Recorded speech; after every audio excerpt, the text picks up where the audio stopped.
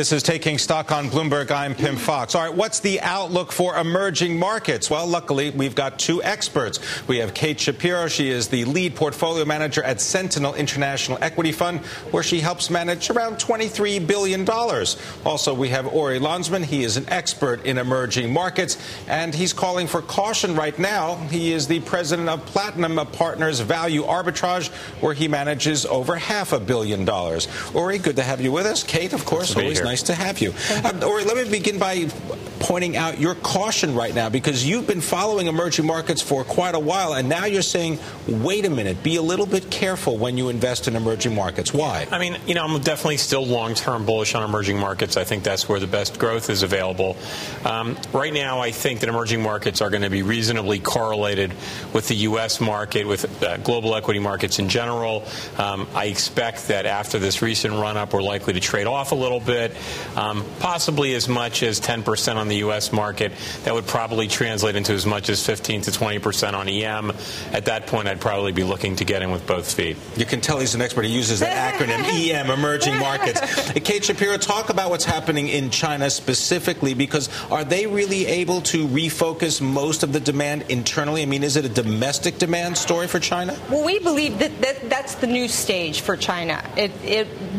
Back at the early part of this decade, it was more of an export story. Now, for them to grow, they really have to turn to their own domestic economy. And they have lots of levers, ultimately, to pull. They can stimulate the consumer through helping with education spending, with healthcare spending, which is a huge area for them.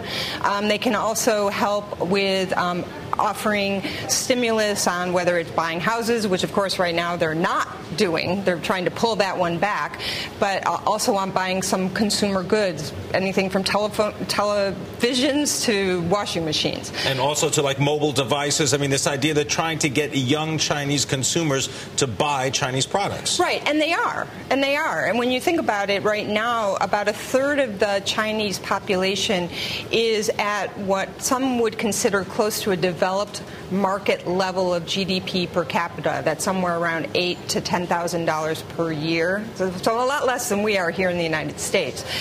Over the next 10 years, another third of the population, so another 350 to 400 million people may be reaching that level of GDP per capita, which is a whole new country in terms of potential buying power. That's the long-term story for China.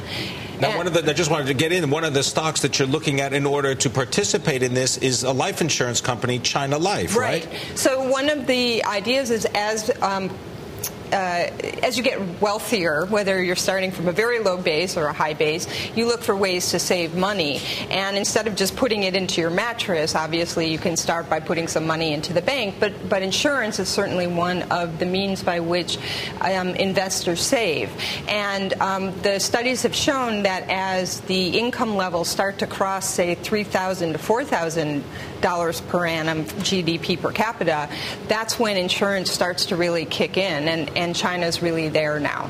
Uri, what about the domestic economy in China? Is that a good place to be putting money? Well, I certainly think it is. And also, we had a significant news item in the last few days where China is allowing a wider band on the currency, and we can debate how significant that is, but presumably that means that the currency is going to get more expensive versus the other major U.S. currencies. If that's the case, then China is going to have to replace even more export demand than they did beforehand. And so, I agree certainly with the thesis being posited here, but beyond that, it's actually become really important that it be right, because I think their exports are going to be challenged more as the currency appreciates.